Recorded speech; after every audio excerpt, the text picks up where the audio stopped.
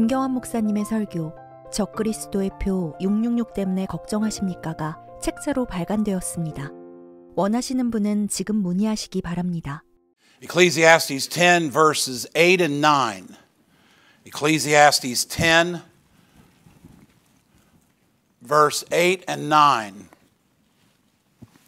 He that diggeth a pit shall fall into it, and whoso breaketh an hedge, a serpent shall bite him.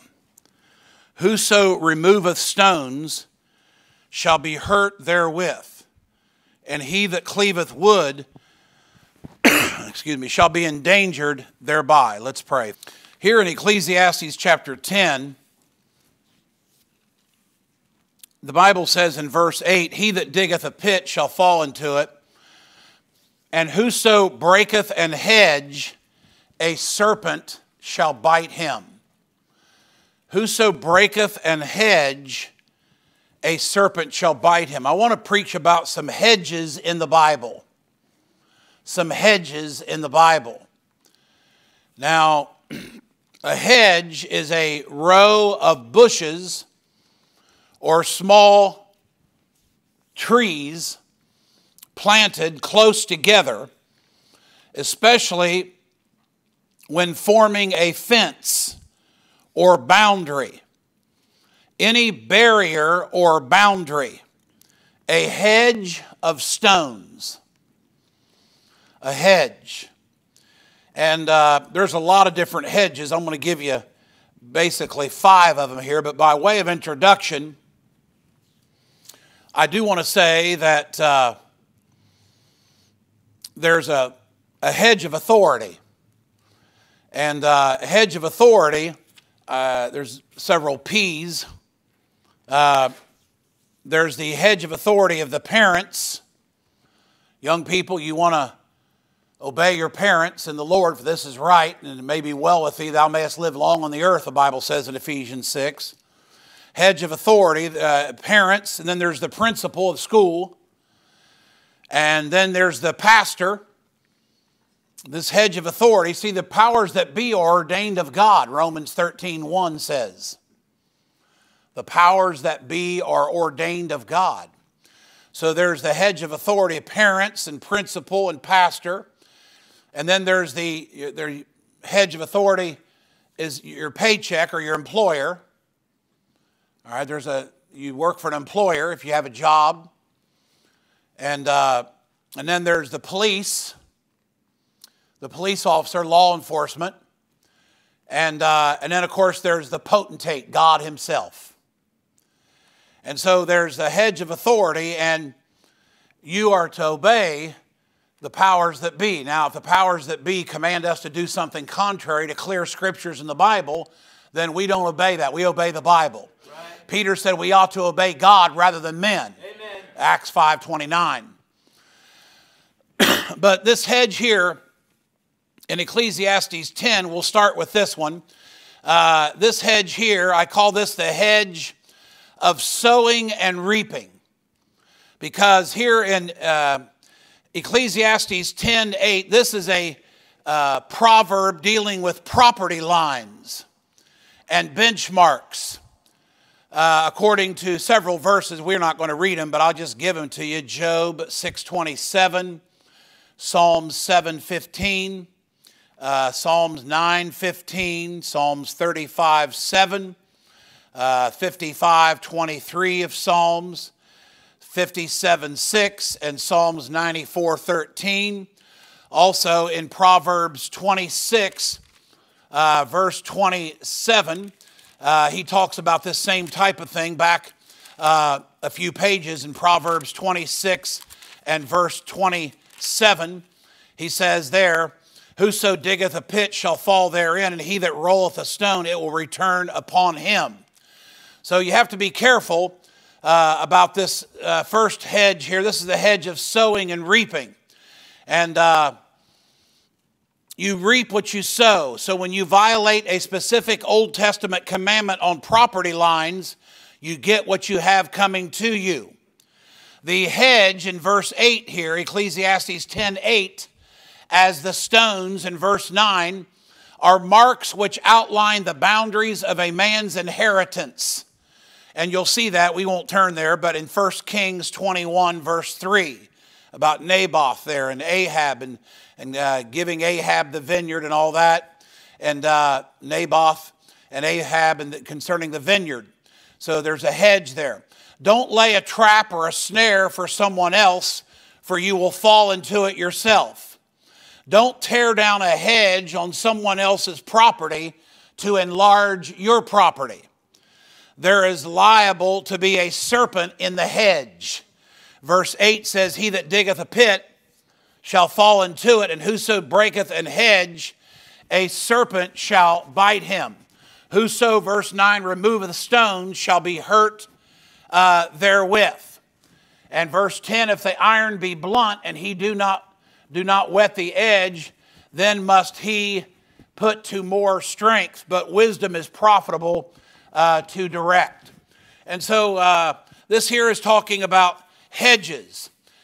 You'll notice the serpent of verse 8 is connected with the one and down in verse 11 of Ecclesiastes 10. If the trespasser fails to charm the snake, verse 11 says, surely the serpent will bite without enchantment, and a babbler is no better. So the serpent of verse 8 is connected with the one in verse 11. If the trespasser fails to charm the snake before tearing down the hedge. You see, the serpent is in the hedge. You can't see him until it's too late. In India, the cobra is charmed with music and dancing. And then the dancing girl kneels down and kisses the cobra. Music hath charms to soothe the savage beast, the old saying says. You can get hurt messing around with stones that stand for a benchmark on a piece of property. And this is almost the same principle as verse 8 dealing with the hedge. I wanted to bring those things out because a lot of folks don't realize that this hedge here is a hedge of sowing and reaping. And one of the things that I've learned in life is that you reap what you sow. And so young people especially, you want to make sure right now and as you grow older, you want to sow good things so you can reap good things. Yes. Galatians 6 verse 7 and 8, be not deceived, God is not mocked. For whatsoever a man soweth, that, whatever you sow, that shall he also reap. For he that soweth to his flesh shall of the flesh reap corruption. But he that soweth to the Spirit shall of the Spirit reap life everlasting. And let us not be weary in well-doing, for in due season we shall reap if we faint not. In Galatians 6, verse 7 to 9. And so this is a hedge of sowing and reaping. And Ecclesiastes 10:8 says, he that diggeth a pit shall fall into it, and whoso breaketh an hedge, a serpent shall bite him. There's hedges in our life. And one of the hedges is the hedge of sowing and reaping. Now you say, who keeps track of the sowing and reaping? God does. It's not a computerized world system. It's God Almighty. Amen. He keeps track of over 7 billion people on this earth, and you reap what you sow. Yes. You read the life of Jacob in the book of Genesis, and you'll find out that Jacob Jacob means supplanter and poacher. And Jacob was a man who was a wheeler and dealer. Jacob could sell you a clump of dirt for $100 and make you think you're getting a great deal. Make you think you're getting a great deal. And that's the way Jacob was in the Bible.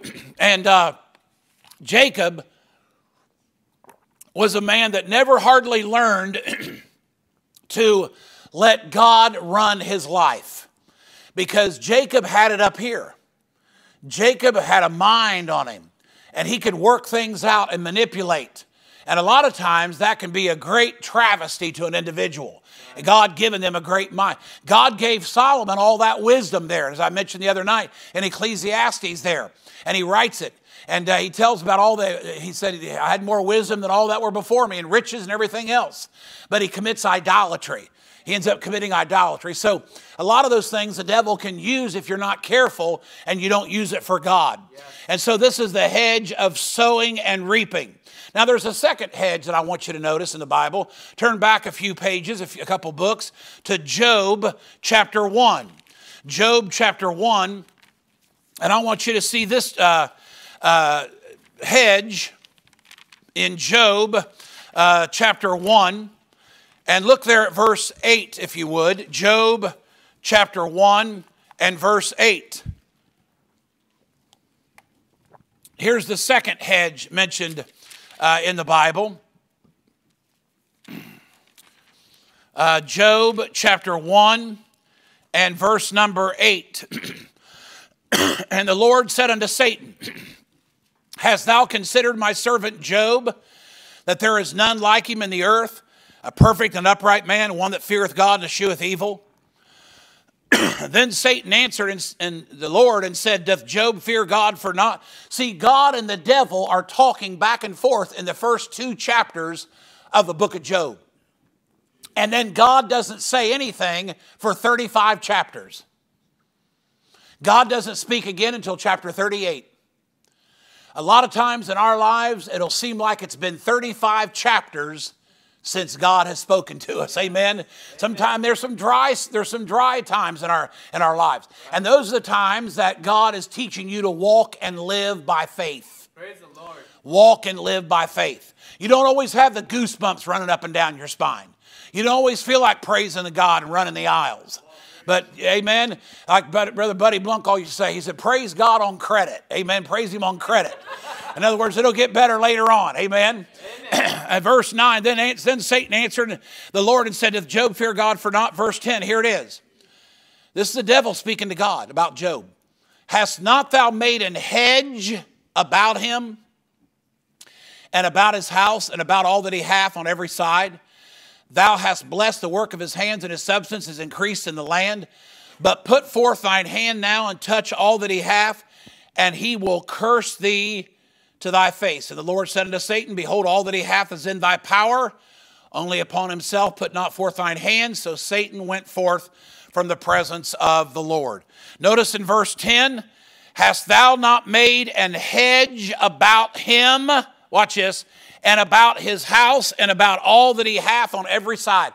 Hey, folks, according to the Bible, you say it's just about Job. No, I believe it's about all of us. God has put a hedge about you and about your house and about all that you have. And I call this the hedge of sovereign protection. The hedge of sovereign protection.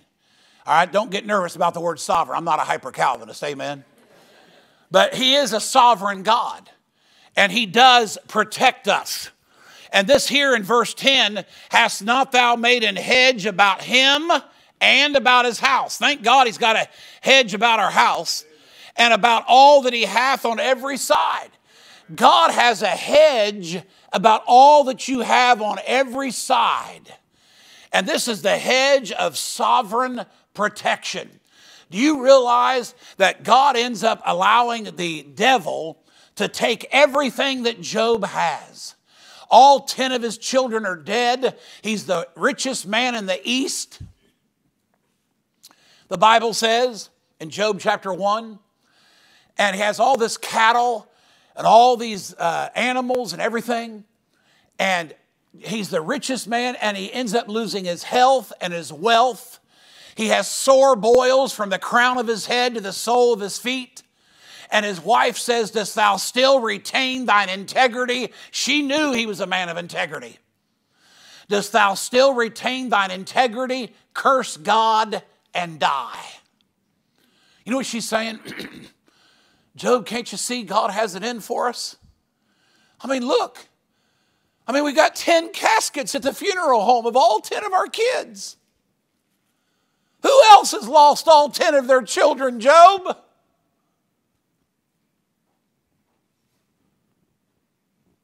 That man went through it. Yes. But I got some good news for you. God ends up blessing him with twice as much as he had before. Amen.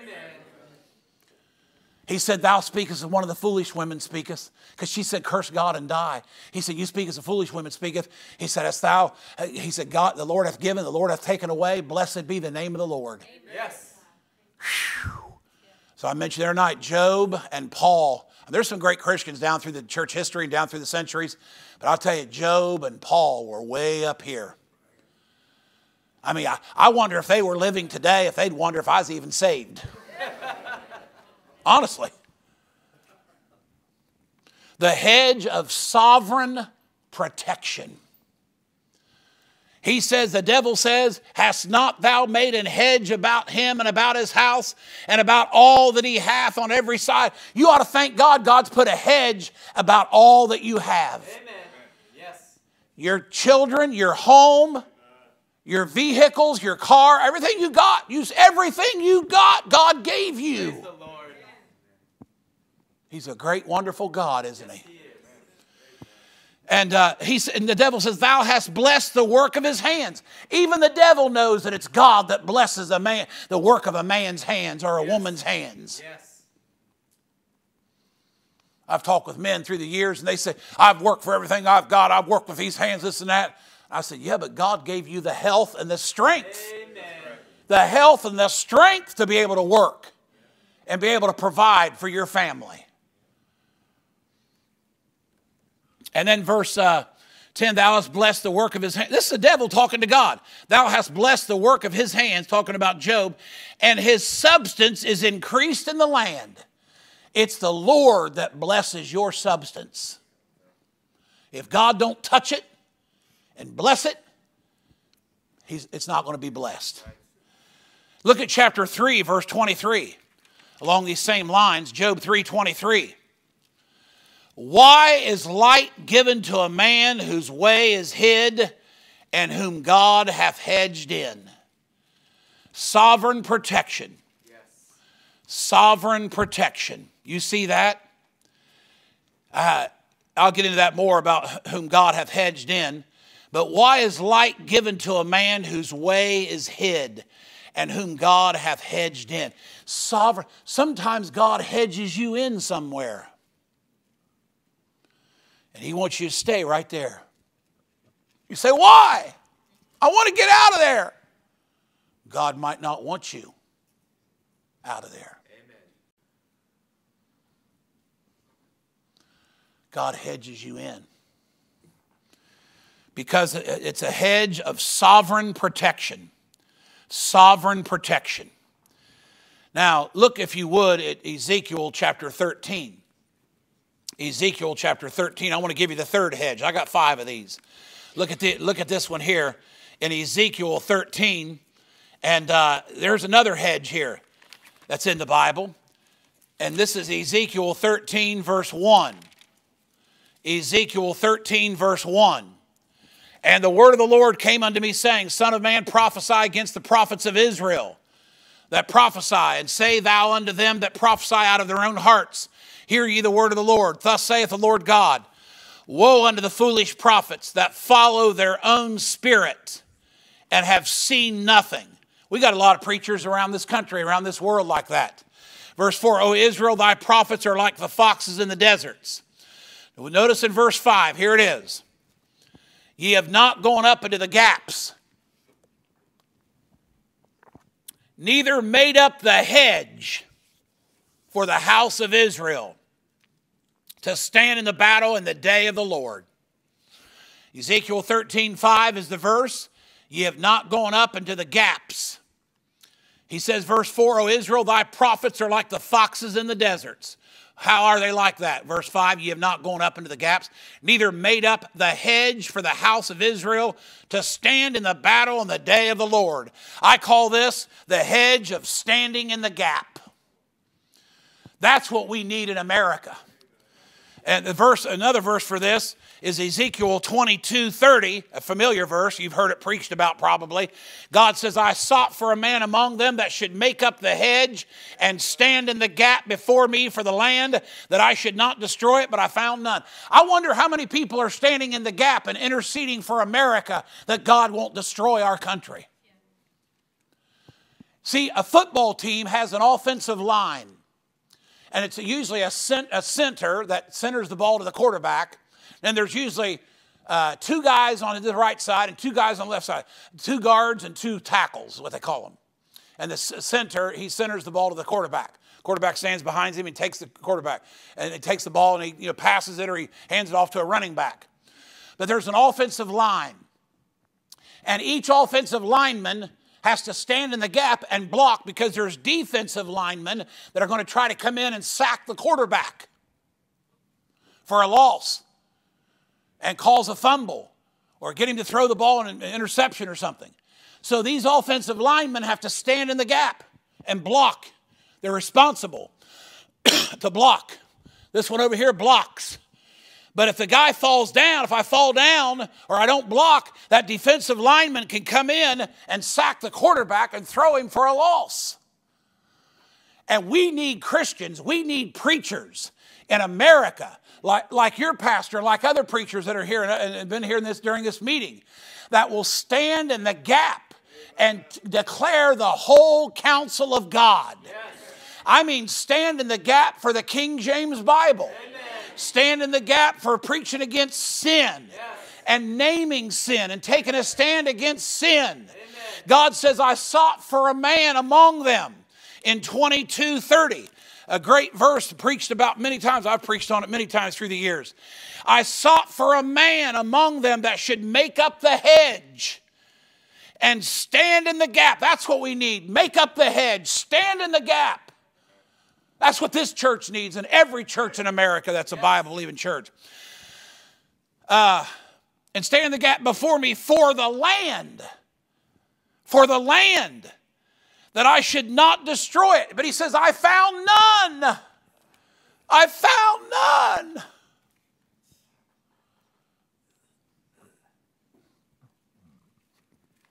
You know what he said over there? A verse just come to my mind. You know what God said about this interceding for the land and standing in the gap for the land? Listen to this. Isaiah 59 and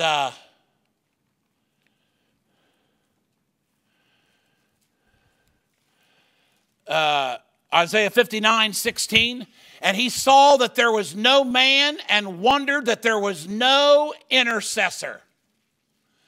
There was no intercessor.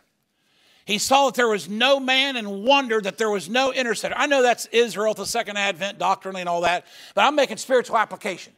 I'm saying I wonder if God wonders why there aren't more men and women who are interceding through prayer, intercessory prayer, and praying for America.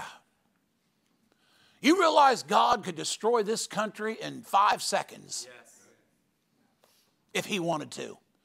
He burned Sodom and Gomorrah and the cities about them in like manner. He burned them to ashes.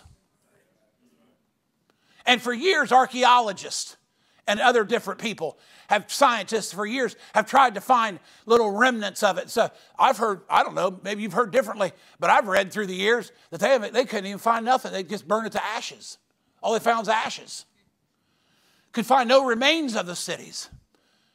God rained fire and brimstone out of heaven. Do you know where fire and brimstone usually is, by the way? Comes out of the ground.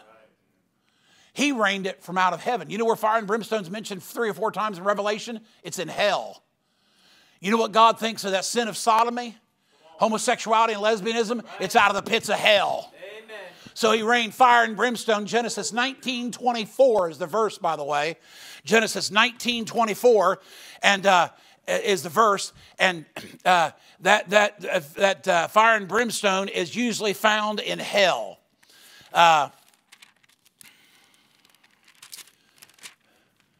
Brimstone is the word in the New Testament for sulfur. And normally that stuff is found underground. In a chemistry lab, when you run a Bunsen burner in the daytime, you are supposed to hang a sign on it. And that sign is on there because when you light that burner, that sulfide flame, you can't see it in the daytime. The sulfide flame. And that means the lake of fire, because we got all these little wimpy little wimpy little weakling little preachers that say, how can there be eternal darkness and yet there be fire? Fire lights it up. There should be light. How can it be eternal darkness? Hey, dummy. The lake of fire can be outer darkness with fire and still have no light. Yes. Bunsen burner, baby.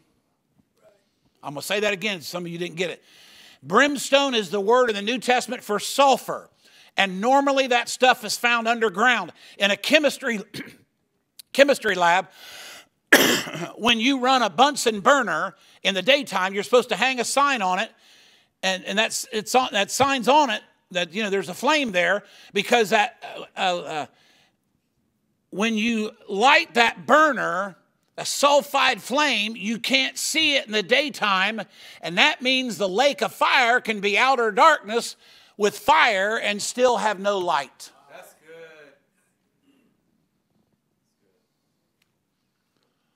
Well, I'm glad I'm not going there. Amen. Praise the Lord. Aren't you glad you're not going to burn? Yes. I have burned the tip of my finger before. Yes. Oh, wow. The first thing you want to do is put it in water. That's what they told me. I don't know. We might have some doctors and nurses in here that say otherwise, but they told me, so you want to put water on burns, fleshy burns. You want to get water on it as soon as possible. But there ain't no water in hell. Right. That's right. I preached a message in my church last year before our tent revival. We set a tent up in our church, great big old tent. Have a tent revival at the end of May. This year it's May 22nd through 29th, Sunday to Sunday. We go Sunday to Sunday, 8 days, every night. Advertising on 10 radio stations, Facebook, YouTube, everything. And flyers and stuff. And I preached a message. Charles Haddon Spurgeon preached in the 1800s in London, England. He was preaching to thousands of people when he's 20 years old. Somebody gave me, after I got saved in the 70s, they gave me a picture of him and his deacons. And these deacons are old enough to be his grandpa and then some. And there's like 25 of them. He's sitting in a chair, and there's like 25, 30 of these older men behind him. Charles Spurgeon. You know how he got saved? He got saved. He went to a storefront, if I can remember this right. He went to a storefront, and some Methodist preacher, Spurgeon said he couldn't preach a lick, but he said, Spurgeon was like a teenage boy, 16 years old over there, I think it was in London. And he walked inside there, and this guy said, young man, you're going to hell and this and that, and preached to him. He ended up getting saved. Amen. And started preaching. And at 19, 20, 21 years old, he's preaching to thousands of people in the Metropolitan Tabernacle in London, England. I've read a lot of his messages. To be honest with you, he isn't one of my favorite preachers, but I like this one message he preached. He preached I know he gets a little bit hyper-Calvinist and stuff, but he preached on the hell of hell. And he said the hell of hell is that it's forever. Yeah.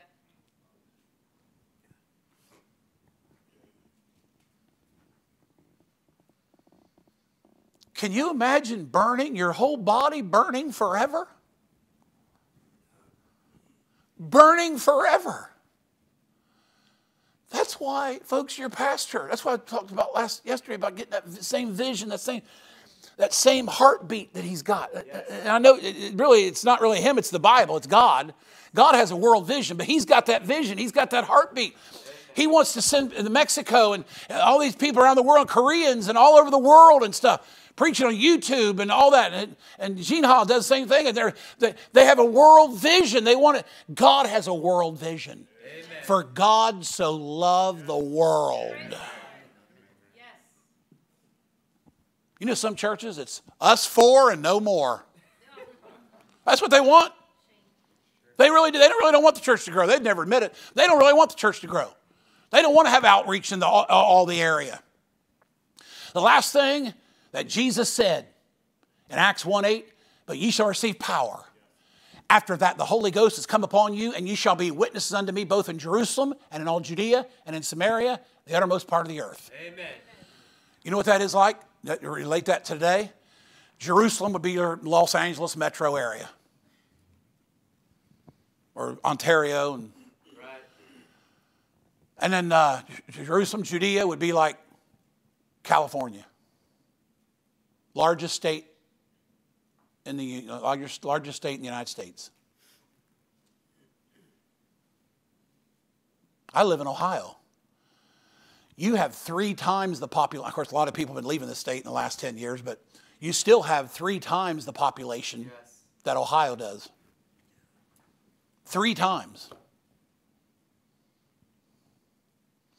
Jerusalem would be Los Angeles metro area. Judea would be California. Samaria would be the United States. Woo! And the uttermost part of the earth would be the world. Yes. That's the command that Jesus gave when he left. He could have said a lot of things. He could have said, now sit down here, I'm going to tell you how to get rich. You think he said that?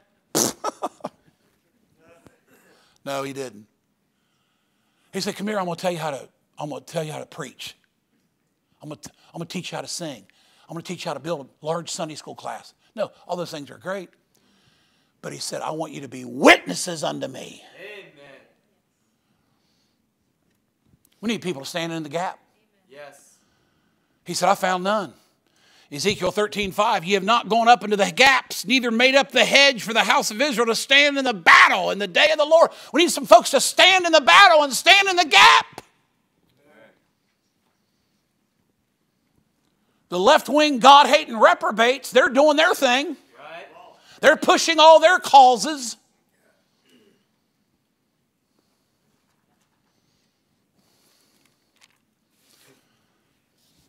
I call this number 3, the hedge of standing in the gap. Number 4, look at Lamentations chapter 3. Lamentations chapter 3. Lamentations chapter 3. And you might want to get Numbers 22. We're going over there. I want to show you some things over there. Lamentations chapter 3.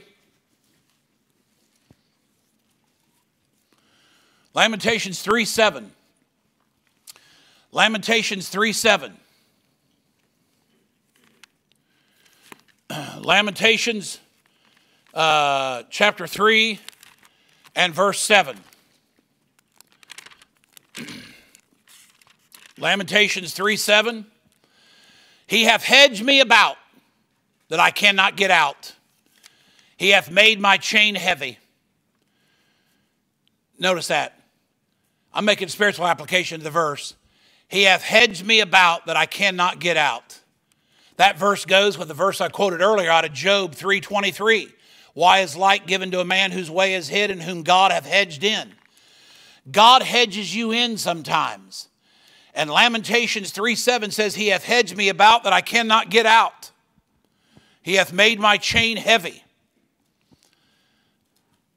I call this the hedge of steps that we take.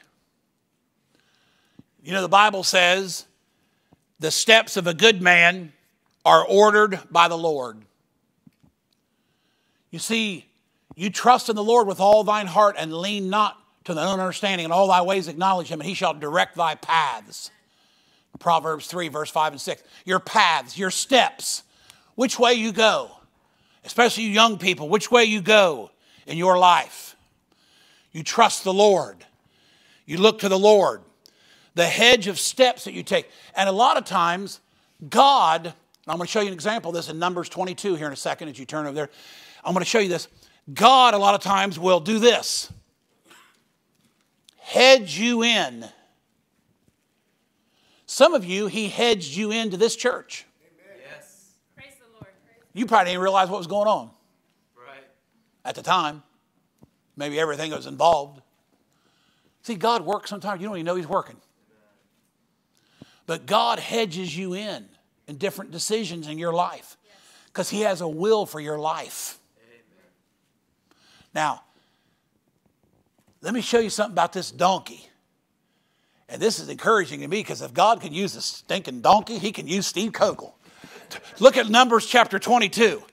Numbers chapter 22. Well, I'll show you some things out of this, and then we'll go to my last point. Look at Numbers chapter 22. Because I know everybody's starving to death. Amen? Amen. Numbers 22. Now look at this over here. You got to see this. Now we've seen the hedge of sowing and reaping. We've seen the hedge of sovereign protection, the hedge of standing in the gap. This is the hedge of steps that we take. Look at Numbers 22, verse 22. Numbers 22, 22. All right. God's anger was kindled because he went. Talking about 21, talking about Balaam. Rose up in the morning, saddled his ass, and went with the princes of Moab. And God told him not to go, and he went.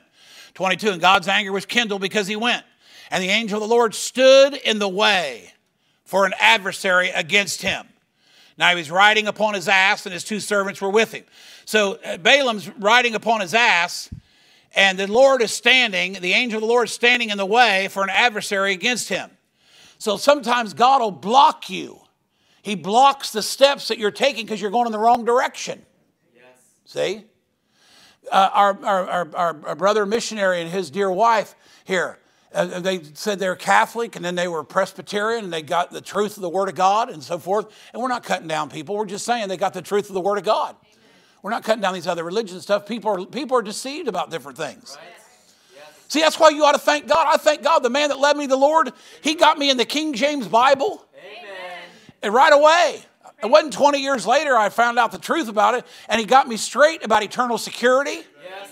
And then I learned from Dr. Ruckman about rightly dividing the word a year and a half after I got saved. I mean, I looked at things and I thought, that don't make sense. This says this, and this says this over here. I knew nothing about rightly dividing the word. I got into Doc's material. The late 70s, man, I ordered about a lot of stuff he had.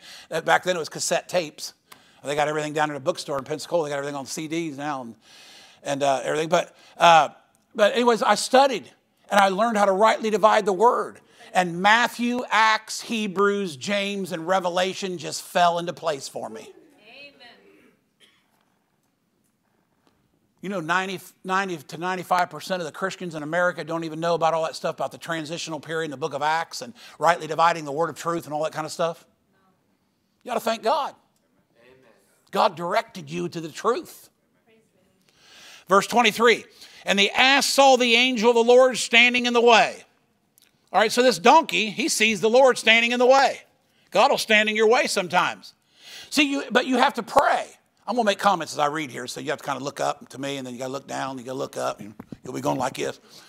But, see, you have to distinguish when you make decisions and when you're trying to find God's will and stuff, is this me, my desire? Or is this the Lord? Or is this the devil? Right. Beloved, believe not every spirit, but try the spirits whether they are of God. Yes. Because many false prophets are going out into the world. Right. 1 John says. And 1 John 4:1. All right, verse 23. And the ass saw the angel of the Lord standing in the way and his sword drawn in his hand. Wow, the angel's got a sword drawn in his hand. The ass, watch what this donkey does. And the ass turned aside out of the way, amen, and went into the field. And Balaam smote the ass to turn her into the way. You see that? God's using this donkey to get Balaam in the right direction. You'd be surprised who God might use in your life to get you in the right direction. I don't know if he'll use a donkey, but you'd be surprised. He does here in the book of Numbers. Right. You don't know what God can use. All right? Now, look at the persecution that this donkey suffers. He's getting hit. You might get hit. You might get slapped across the face. Yes. You might get cussed out. Right. You tell people you need to get saved. Or a backslidden Christian, you need to get back in church. You need to serve God. You need to live for God. Yeah. Somebody might get mad at you. Right. 24. But the angel of the Lord stood in a path of the vineyards. Kind of reminds you of this hedge now. Watch. A wall being on this side and a wall on that side. Reminds you of a hedge. Yes. And when the ass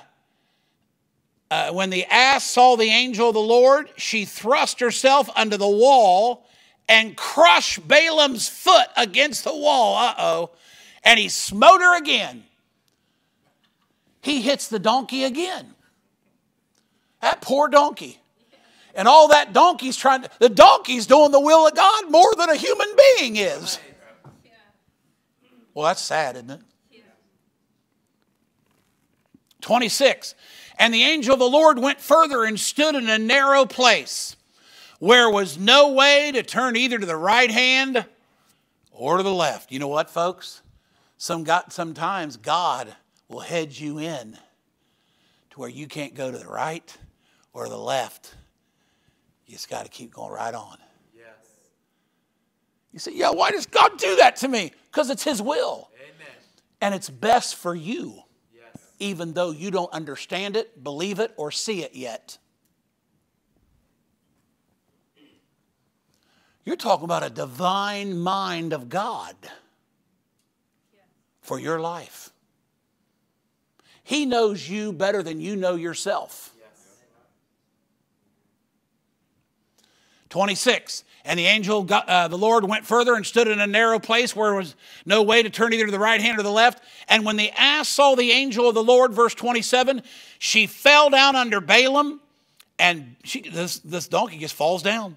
And Balaam's anger was kindled, and he smote the ass with a staff. Is that the third time? This poor donkey's getting beaten up. You might get beat up for telling somebody the will of God. Yes. You might, see, Paul said in Galatians to the Galatian Christians, am I therefore become your enemy because I tell you the truth? Galatians 4:16. You tell people the truth, you might get hit. You might get smote. And if they don't physically hit you, they'll hit you with words. Yeah. They'll lie about you. They'll slander you. Yes. They'll persecute you. They'll misrepresent you. We live in an evil world. We do.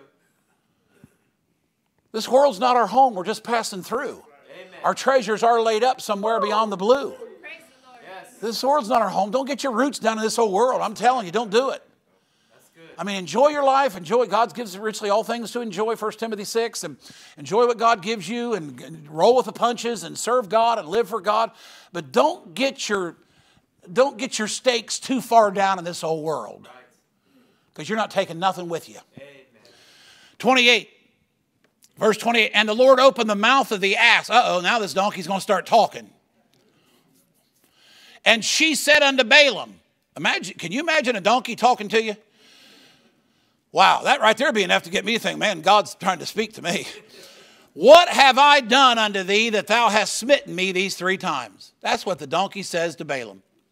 And 29, and Balaam said unto the ass, because thou hast mocked me, I would there were a sword in mine hand, for now would I kill thee. You know what he's saying? Balaam says, if I had a sword in my hand, I'd kill you.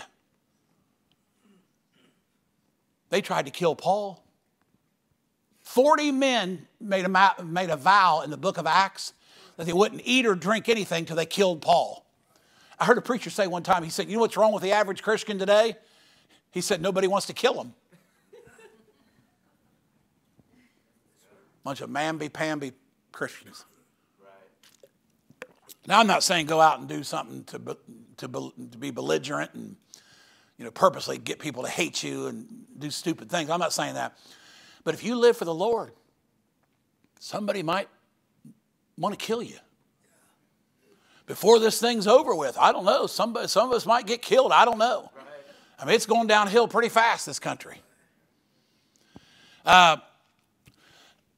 Verse 30, and the ass said unto Balaam, am not I thine ass, upon which thou hast ridden ever since I was thine unto this day? In other words, I've been your ass. I've been the person you've rode on for ever since unto this day. Was I ever wont to do so unto thee? In other words, I've never wanted you to do harm. And he said, nay. 31, then the Lord opened the eyes of Balaam. You know what you got to pray? God, open my eyes and open that person's eyes that you're trying to deal with. Yes. God's got to open their eyeballs spiritually. Amen. They might have 20/20 vision physically, but they got spiritual cataracts across their eyeballs because they're blinded. We got a lot of saved people in America that are blinded to things. Just as blind as a bat backing up backwards. Blind to truth. Verse 31, then the Lord opened the eyes of Balaam, and he saw the angel of the Lord standing in the way, and his sword drawn in his hand. And he bowed down his head and fell flat on his face. Now we're getting somewhere, Balaam. Falling flat on his face now. 32, and the angel of the Lord said unto him, wherefore hast thou smitten thine ass these 3 times? Behold, I went out to withstand thee, because thy way is perverse before me. See, when your way is perverse before God, and he don't want you to go to a certain direction, in any decision or area of your life, whatever it is. See, we want God's will for our lives. In every area, not just little matters, but big things, medium size, all decisions. You want the perfect will of God in everything you do, every place you go. Amen. 33, and the ass saw me and turned from me these 3 times. The angel saying this to Balaam. The ass saw me and turned from me these 3 times. Unless she had turned from me, surely now also I had slain thee and saved her alive. You know what the angel of the Lord is saying? Unless she had turned from me, surely now also I had slain thee and saved her alive. He said, what he's saying there, the angel of the Lord is saying to Balaam, you ought to thank God for this donkey, because if this donkey would have turned from me and wouldn't have done what I wanted to do, I would have killed you. Right. That donkey literally saved the life of Balaam. That's what we're trying to do. We're trying to save people's lives. We're trying to save people's souls. Amen. We're trying to save unsaved people's souls. We're trying to save Christians. They're already saved, so they're going to heaven. But they're all messed up and screwed up in different things and everything. You're trying to get there. You're trying to save their life. Yes. See, Christians, even saved people, they're going to heaven. Their eternal destination is fixed if they're truly born again. But a lot of them are so fouled up here in this life. Right. So because they're fouled up, their husband or their wife is fouled up, usually, and their kids are fouled up. Yes. So you want to get them because you're saving a whole family a lot of times. Right. When you get somebody saved and you get them in this church, you get them under the Bible-believing preacher and teacher, these preachers and teachers in here, you get them in here and they're getting under the preaching and teaching of the Word of God, they can grow as a family. Amen.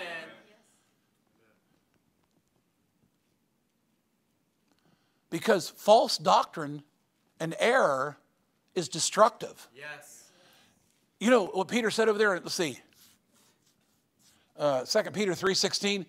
They that are unlearned and unstable wrest the scriptures to their own destruction. 2 Peter 3:16. He says, he talks over there, they that are unlearned and unstable. We got a lot of unlearned and unstable people in America. Yes. People say, well, they're saved, they'll be all right. No, they won't if they're not in a Bible-believing church. It isn't just getting them saved. That's the main thing. Their eternal destination, they don't go burn in the lake of fire. I understand that. But they got to get into a church or they'll be fouled up. You ever seen how fouled up people are about doctrine, about Bible and different things today? You talk to people. I mean, to even get down to the basic things, you got to go through all this junk they've been taught.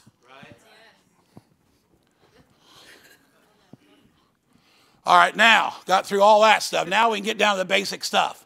You have to deal with them about all these things before you can deal with them about basic salvation and Christianity. Because they got all these weird doctrinal things they've been taught.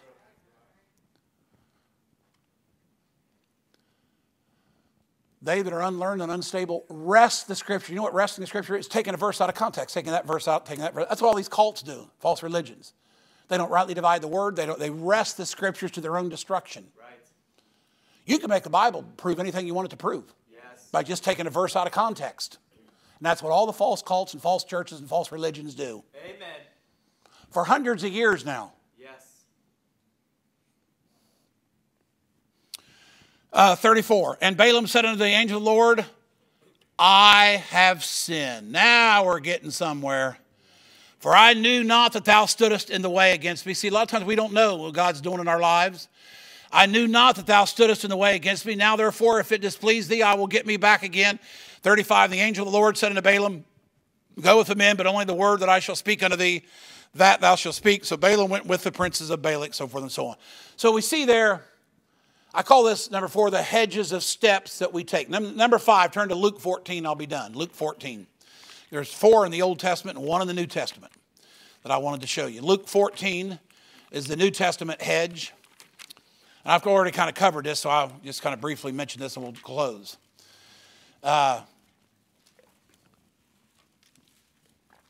Luke 14:21.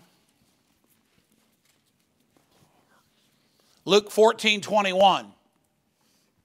So that servant came and showed his Lord these things. Then the master of the house, being angry, said to his servant, go out quickly into the streets and lanes of the city and bring in hither the poor and the maimed and the halt and the blind. That's what God wants us to do. Yeah. He wants you to do here in this church and churches all over. He wants you to go out quickly into the streets and the lanes of the city and bring in hither the poor and the maimed and the halt and the blind. Bring them all, bring everybody in here. Get the gospel to them. Yes. By the way, you see that go out quickly in the middle of the verse there? Go out quickly. That's the only time that you find God in a hurry. Generally speaking, God is not in a big hurry to do anything. He's in a hurry to get people saved. Now, he won't cut corners. He won't compromise. But he's in a hurry to get people saved. He said, go out quickly. You want to know why? Because you don't know when people are going to die. You know what happened? You know that next chapter, Luke 15, remember when the prodigal came back? You know what the father did? Luke 15:20. And he arose and came to his father, but when he was yet a great way off, his father saw him and had compassion and ran. The father ran.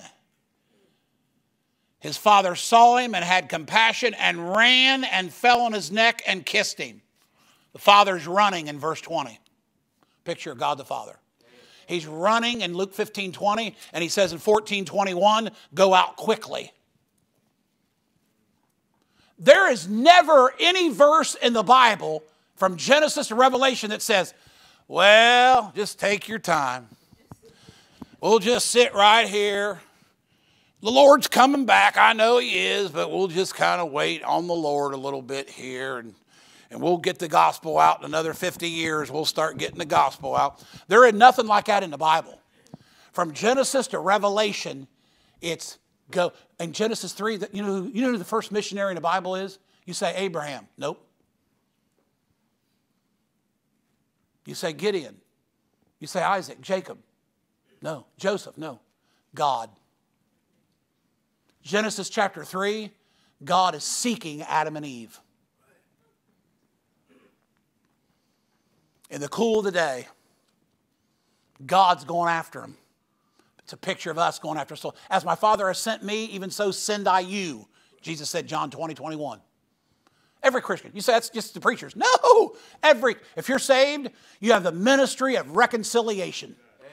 If you're a new creature, 2 Corinthians 5:17 and 18, the old things are passed away, behold, all things are become new, and all things are of God, who hath reconciled us to himself by Jesus Christ, and hath given to us, those that are saved, those that have been made new creatures in Christ, and hath given to us the ministry of reconciliation. Every Christian is in the ministry. Now, you're not called to preach. You're not called to pastor a church, maybe, but you're in the ministry if you're saved. And you'll be held accountable at the judgment seat for how you got the gospel out. Personally, I believe every church will. Because Philippians 4, Paul talked about no church communicated unto me as concerning giving and receiving, but ye only. Talking about giving to Paul, the missionary, getting the gospel out. And he says, I desire fruit that may abound to your account. Philippians 4, 14 to 18 in through there. I desire fruit that may abound to your account. Talking to that church at Philippi.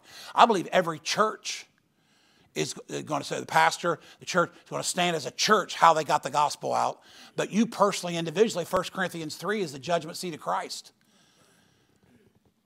And every man will receive his own reward according to his own labor. It says there twice, 1 Corinthians 3, verse 8 to 15.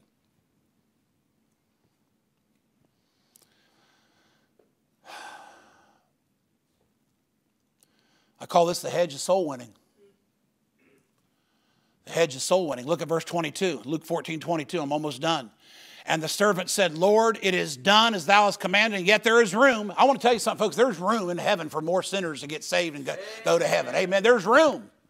23. And the Lord said unto the servant, go out into the highways and hedges. There's the hedges. And compel them to come in that my house may be filled. Wouldn't that be something? Yes. Wouldn't that be something if every pew, every chair in this church was filled? Amen. You say, well, we're not concerned about numbers, brother. We're not. Really? I just preached out of the book of Numbers. That's good. God's concerned about numbers. I'm not saying you got to get hung up on numbers. I'm just telling you. I'm just trying to show you something. There's a book called Numbers. And you ever notice how many times in the Bible, especially the Old Testament, even the New Testament, he says the number of the men was about 5,000. And the number of the women and children, besides women and children, the number was here in the upper room in 120 in Acts chapter 1. And the number, gives numbers all through the Bible. Right.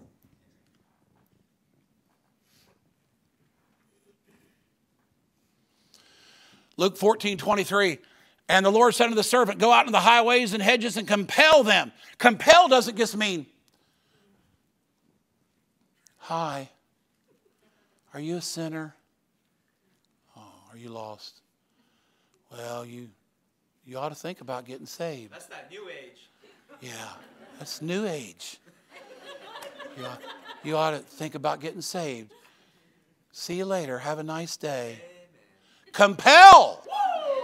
No, that don't mean grab him by the hair of the head and drag him into church, but it means you got to do a little bit of oomph, oomph. You know what I mean? Yes. You got to say, sir, you're lost. You need to get saved. Jesus died for you. Amen. He wants to save your soul from hell. You're compelling them. Yes. Have a little bit of earnestness and sincerity about you. A little compassion. Maybe even a couple tears might even come out of your eyeballs.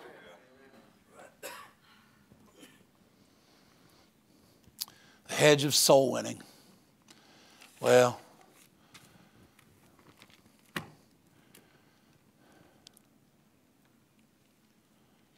I'll tell you, whatever we're going to do for the Lord, you better do it now. Right. We're getting older, aren't we? Yes.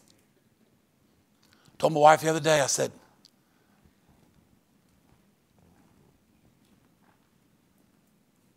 you realize, some of you older folks are going to laugh at this, but I told my wife, I said, in 5 years, I'm going to be 70. I said, 70? And if I live 15 more years, which is nothing, it'll go by like that, I'm going to be 80. I said to my wife, it just seems like the other day we got married. It just seems like the other day I was 20 years old. I got saved when I was 20. Here I am 45 years later. Where is 45 years going? Now, people said that to me when I was in my 20s, and I thought, oh, yeah, sure. It seemed like a million years away. But it seems like I turned around, and here I am. I'm telling you, young people, that's why Ecclesiastes 12, Solomon said to bear the yoke in your youth. When you get older, you can't do the things you used to do when you're younger. Right. My body reminds me of that all the time. I'm not 20 or 30 or 40 or 50 anymore. Whatever we're going to do, we better do for the Lord now. Amen. Yes. Got to do it now because we're going to stand before God. Amen. Preacher.